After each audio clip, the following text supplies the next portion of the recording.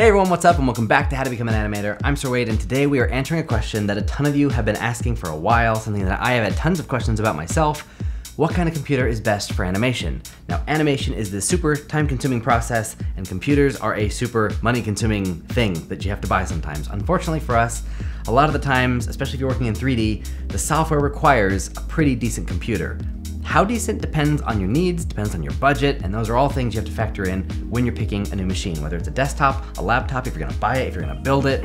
We're gonna talk about all that today. We're gonna answer those questions as best we can. But let's talk about computers, and depending on who you are and what you need, this video is gonna lead you in a number of different directions. Now, I don't know your level of computer comprehension, so we're gonna kind of blaze through some of the things that are in a computer to talk about what they are useful for in the context of animation. So let's do it. First thing to figure out, form factor. Desktop, laptop. Desktops, more bang for your buck. You usually can cram a lot more power into these things, but they're not very mobile at all, not portable. Laptops, obviously, very portable, but there is a limit to how much power you can have in these things, and because you're paying for the screen and all these extra features and things, sometimes it can be more expensive than its kind of desktop counterpart, so something to consider. Next is operating system, not very important for the context of this video, but something for you to figure out and figure out your preferences. Windows, Mac, Linux, whatever you use. Generally, you can do a lot more customization over on the Windows side, but there are some options on Mac as well. We're not gonna go there, moving on. Next is kind of the meat of the computer, the main stuff that you're gonna be looking for. There's the processor, there's the RAM or system memory, you have your storage or your hard drive, potentially a graphics card if you're going desktop, sometimes laptops have that as well, and then you've got ports and other features, accessories, things like that to consider. So to keep this brief, a processor is pretty much kind of the core of the computer, the brain, the thing that's going to do all the computational work of figuring out what's going on with whatever you're doing. Usually this means that the better the processor, the more complex, the more intense the tasks are you can handle on your computer. Processors that aren't as good are gonna have a really hard time figuring out what you're doing. They won't be able to move as quickly and sometimes maybe not at all if the processor's really terrible. Now, quick example, I only use Intel processors. I've only ever used Intel processors and I don't know anything about the company AMD and what they make, so I'll be ignoring the Threadripper and all that other stuff. Sorry, not sorry. So, Intel processors, you've got things like the Celeron and the Pentium, you would never use those. The i3, i5, i7, i9 is now a thing. You've got like Xeon processors, those are different and weird and we're not gonna use those. i7 is when you start to get to media creation. You've got photo editing on i5, you got video editing on an i7. That's kind of the goal for 3D stuff. You got the i9s and those things are pretty monstrous. So you wanna aim for the i7, i9 if you really got the budget, try to go the i7 or higher for 3D animation. I can't keep these on, it's not happening. Next you have your RAM, or random access memory. Basically, RAM is your computer's ability to multitask, to keep track of all the different things going on at once. Now, in a program like Maya, that means more geometry, it can handle that. It can keep all that data somewhere as you work on it and move around the screen. Like, RAM is holding all that data in place. Some programs need enough RAM to work in the first place, but the more RAM you have, the easier it is as a system load to have lots of stuff open and lots of things going on in each of those programs. So more RAM is usually better, but RAM can get expensive, so don't go overboard and just buy 128 gigs of RAM when you don't need it. A safe minimum for most of your computing needs is 8. For 3D animation, 16 is always recommended, but if you spend a lot of time animating, and I mean like for work, it's professional, it's what you do, you probably want to go to 32 if you can swing it. But most people would say 16 is probably the minimum you want to go. Next up is your storage space or your hard drive. Two types of hard drive. You've got HDDs or spinning disk hard drives, think of like a CD with a reader. Not as fast, doesn't last as long, but a lot cheaper for more space than a solid state drive or an SSD. These are thinner, giving laptops the ability to be a lot more slim. It's one of the fastest ways to make your computer more expensive, but it's also something to make it last a lot longer, and these are so much faster. So when you turn on a computer and it opens up fast, it's probably using a solid state drive. So if you want fast boot speeds, software to open quickly, your files to be accessed really rapidly, you want to be on solid state drives. And if you're on a desktop, you may need to do multiple hard drives. There's a whole thing to talk about there. This is a really, really big difference in speed for everyday stuff. So graphics cards are tricky, and what you'll be looking for here is called the GPU, graphics processing unit or something. Now on a laptop, you may not have options. You may not have a graphics card in your computer. You might have a dedicated graphics card in your computer. It just kind of depends on what you're getting. On a desktop, you're gonna have a graphics card. You're gonna need something good. Now I'm gonna stick to the NVIDIA cards because again, that's what I know stuff about. For the NVIDIA cards, there's a few categories to keep in mind. You've got Quadro cards, and then you've got GeForce cards, which come in GTX and now RTX cards. If you don't know what I'm talking about, try to stick with me. If you know what I'm talking about, here's what I've been able to gather so far. The Quadro cards generally seem to maintain more detail and data preservation over frame rate, where the GeForce cards will favor frame rate over the detail stuff. The Quadro cards are great for simulating things and just kind of data stuff, where it doesn't matter how quickly the frames go by, it's really focused on giving you the most accurate representation of textures and calculation-based stuff. There's also now the RTX, which is a ray tracing series, so it's more future-proof, that's their whole thing.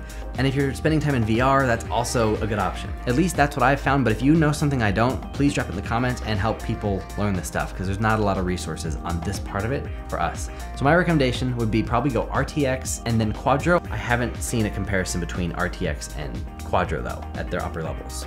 The last category is ports and features, and this is just kind of a weird miscellaneous category where you have to figure out, do you need USB-C? Does your phone have USB-C? Or do you want to stick with USB 3, 3.0, 3.1?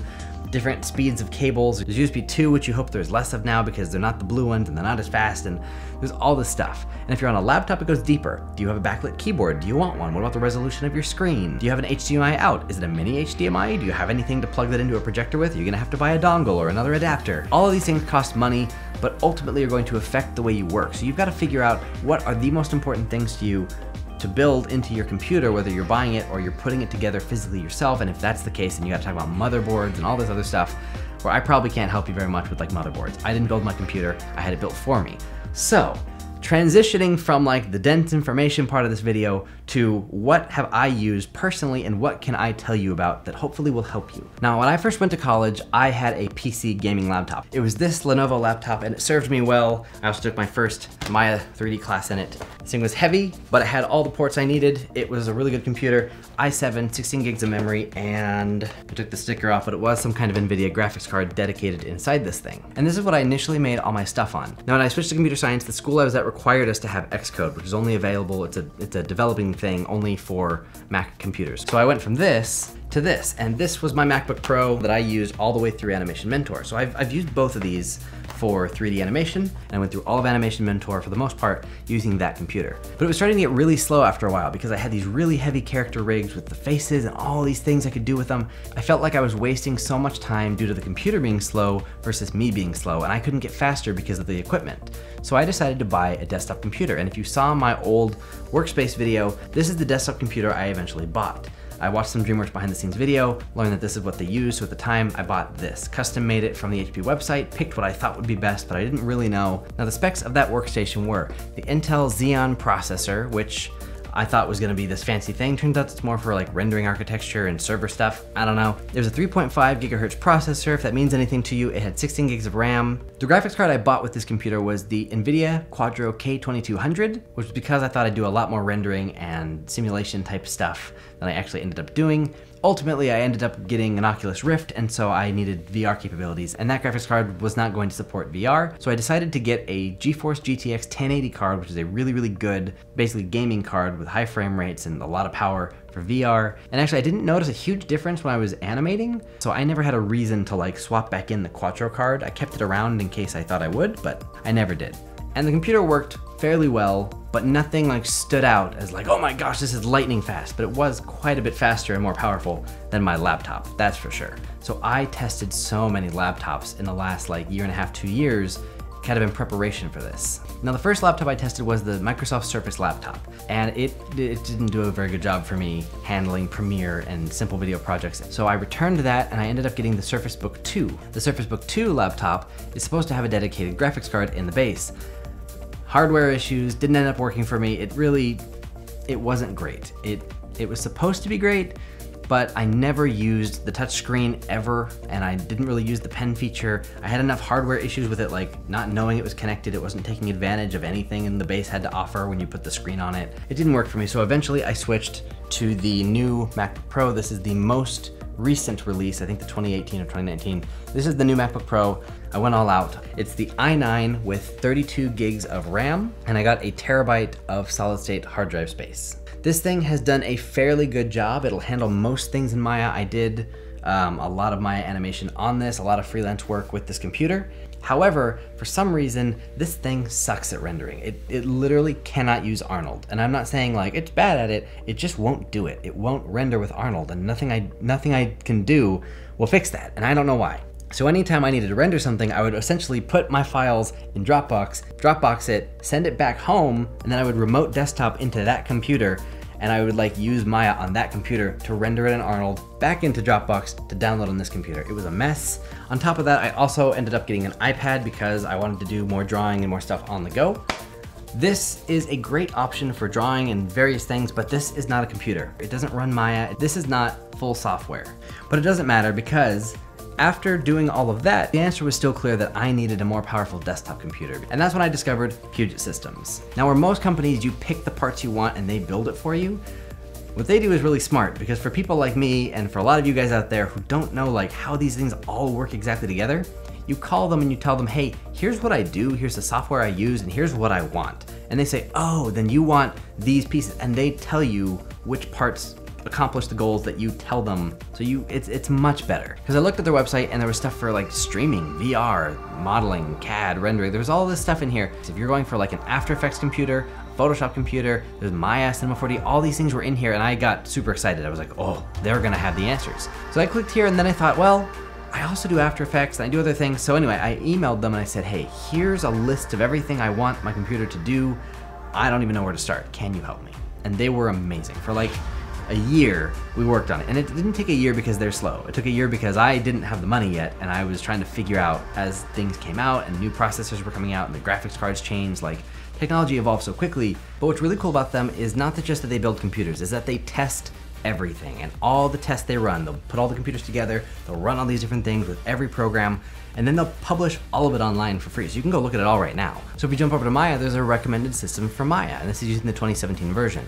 This is showing you different processor speeds. It'll tell you how many cores are in the computer, the speeds of the processors. Anyways, pretty much all of last year, I was saving up and planning to buy a computer from them, and every time new stuff would come out, I'd email and be like, hey, new stuff is out, should I be changing my build? And they say, oh yeah, you should actually get this graphics card, and so on. So we put it all together, and now I have a new computer. I have a new system that I've been using for about a month and a half now.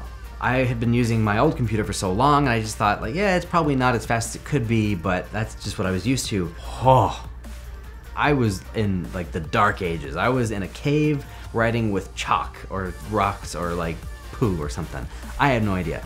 But now I'm like in the future with like Minority Report things on my hands, and I'm just like swooping things by, and like it's all futuristic. Everything is so much faster. It makes a huge difference. So here it is. These are the specs of my now current computer. The computer that I designed for animation is an Intel Core i9 990K 3.6 gigahertz 8-core processor. It makes a huge difference when I'm in Maya and I'm moving stuff around in the viewport. This thing shortens the time that it takes for when I grab something and move it for the computer to actually do that, rather than me clicking and dragging and then waiting. So this computer is pretty much as fast as I am. I haven't yet run into any situations where it's not fast enough. So that's been awesome. RAM, I've got 64 gigabytes of RAM, which has been the greatest thing ever because my old desktop had 16 and I was constantly running out of memory. The graphics card in this computer, the NVIDIA GeForce RTX 2080, so the new ray tracing graphics cards with 8 gigs of video memory. I don't feel like I've really put this to the test yet, so I don't have a lot to say about like what this has done, but I'm currently testing this graphics card. As far as hard drives, it's actually a really weird setup that I never would have expected as I was learning about hard drives. So I have 3 hard drives in this computer. And the way I was told, basically someone taught me this, and so I decided to do it in this computer. So far it's been working great. So I have 3 hard drives. The first is a 1 terabyte solid state hard drive where my operating system and my software gets installed, and also my VR games will go there as well. So it's always very fast and it doesn't get cluttered by the other files on my computer. I then have a second hard drive, which is a 2 terabyte solid state drive, which is my content creation place. When I have video files, animations, anything that I'm like working with actively in software that is going to be loading a lot of data back and forth and saving stuff, that's the hard drive where I put all of my media files. Then third is a 4 terabyte spinning disk hard drive, and it's just a regular kind of archive drive for me to put a bunch of files, but it doesn't really affect the speed of my computer. They're just there for me to use them when I need, and they're files I don't use nearly as often, so it's like my Dropbox stuff. On top of those 3 internal hard drives, I do have other hard drives around my office, so a lot of backups. So in conclusion, I've talked about like computers in general, the stuff that's in them and like what that means. I've talked about the computers that I have had over the years, the ups and downs, all that information. But if you are gonna go out and get or buy or build a computer, here are some of the things to keep in mind. If you're doing 3D animation, that is going to be more intensive than 2D animation. So if you do a lot of drawings, you may not need quite as much power, but I'm gonna talk to you 3D animators out there for a second. Those of you who are working in Maya for desktops. The thing that's gonna make the biggest difference while you're animating, while you're like doing the work in the viewport, is your processor. If you can get an i9 processor, that is like top of the line, newest thing, aim for 8 to 12 cores in the processor. If you go for like full 16, great, but like that's probably as high as you need to go. Anything above 16, I don't think Maya's not gonna use it. Higher clock speeds in Maya make a bigger difference compared to the amount of cores. As for RAM, aim for 32 if you've got the budget. 16 is a minimum, and if you do a lot of stuff, then you may wanna consider 64. But again, you can always add RAM after the fact, so that's not a hard one to upgrade. Hard drives, if you can swing it, at least 2 hard drives, one for your operating system and software, another for your files. Solid state drive here for sure. Now if your budget's tighter and you can't do like double solid state hard drives, you can just get the one spinning disk drive, and that's okay. Get something big that's gonna hold you over. But if you can swing the extra part to at least get your operating system and software on a hard drive, that's the thing to do. And then a bigger one for the rest of your files. But either way, whatever you can afford. And when it comes to the graphics card, I'm gonna say that the RTX cards are probably the best bet. As things move forward and things change, those are going to be the cards best equipped to handle all the new things happening with our software. I'm working with the RTX 2080, but that's just the one I was recommended. I don't know a whole lot about the RTX series just yet. Now, if you're buying a laptop, it's kind of the same idea. You want to make sure you get at least an i7 if you're doing 3D. Again, RAM, don't go lower than 16. If you have to go 8, okay, but you can't usually update the amount of RAM in a laptop, so I would go full 16. If you're gonna have this computer for 3 or 4 years, then divide that price by 3 or 4. Is what you're getting worth what you're paying every year to have this computer for that long if you're gonna take care of it? But also keep in mind, technology changes very rapidly. Don't get the computer for the next 10 years, because who knows what we'll be doing next year, you know? I'm gonna include links to Puget Systems for all their, the resources they have available. I love my computer, and I got it from them. So again, not sponsored, just honest opinion. So hopefully this video helped you. I didn't have a lot of information on these topics, so I'm hoping to just kind of share what I've learned. So if you have any questions or more insight that you want to share with people, if you know more stuff about this stuff, please, if you know more than me, share your knowledge, because we all want to learn more about this. Also, feel free to talk about this over on Discord. The link is down there for that. And if you guys want to be a part of the new animation live streams I've been doing, where you pick the shot, you pick the rig, you tell me what to animate, and I will give it my best shot, head over to Patreon, link in the description for all that stuff. Now again, thank you guys so much for watching. I hope this video was helpful for you, and I will see you in the next video.